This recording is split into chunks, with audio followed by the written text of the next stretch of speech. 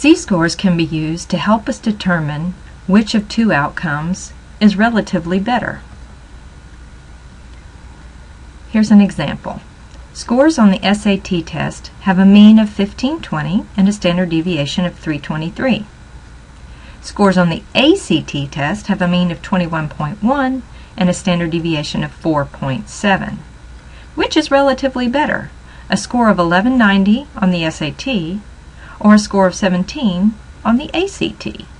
And why? Well, now both of these scores are lower than the mean. The mean on the SAT is 1520, the score is 1190. The mean of the ACT is 21.1, the score is 17. So they're both less, but which one, say this is a student who took both, which one did they do relatively better to everyone else who took that test? So we'll use our Z-scores to help us determine that. Okay, so let's get some information down. For the SAT, what we know is the mean, and this is like, the way they state this, we would assume this is a population mean. So the mean, mu, is 1520. Sigma, standard deviation, is 323.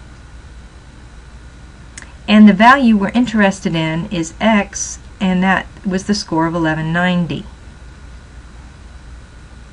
So for the SAT, we can compute a Z-score.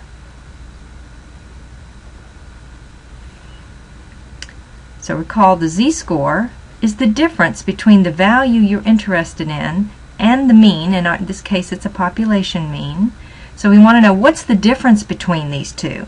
The score you made on the test and the difference between that and the average. And we know because this person scored below the mean, we'll get a negative result. So this should give us a negative. If we accidentally switched them, we would get a positive, because the larger number would be first, and that should be a clue immediately that we've got them switched, because we know if you're below the mean, you're going to have a negative Z-score.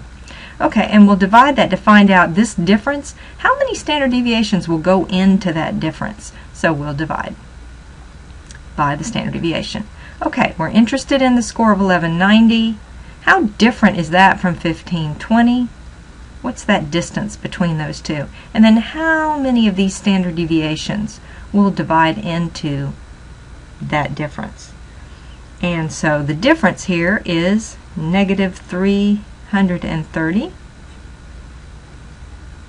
And using our rounding rule for Z-score to 2 decimal places, we get negative 1.02. So a score of 1190 is just a little more than 1 standard deviation below the mean.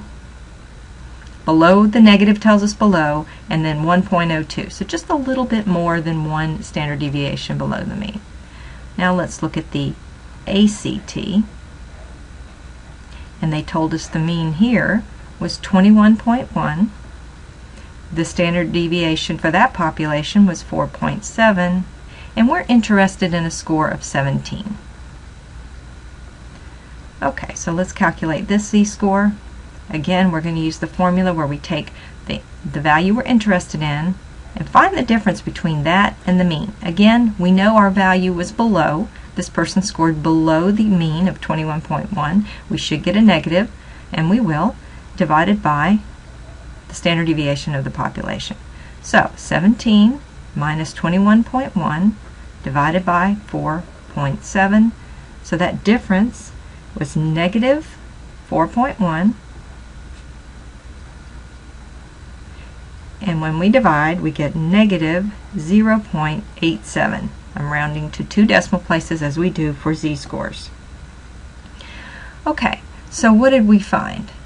I'm going to scoot that up a little bit. We found that the ACT score is not quite 1 standard deviation below the mean. It's 0.87, not quite 1 standard deviation below the mean. So what's our conclusion here?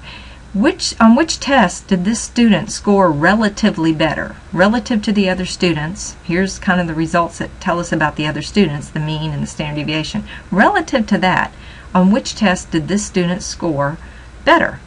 And what we would say is the score of 17 on the ACT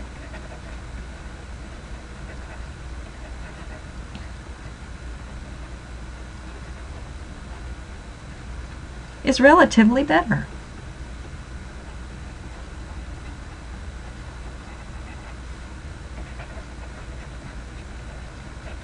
Because while both scores are below their respective means, the ACT score is not as far below as the SAT score. The SAT score drops down a little more than 1 standard deviation. The ACT score, not so much. It's not quite to 1 standard deviation. So when you're below the mean here, we see that this ACT score would be relatively better.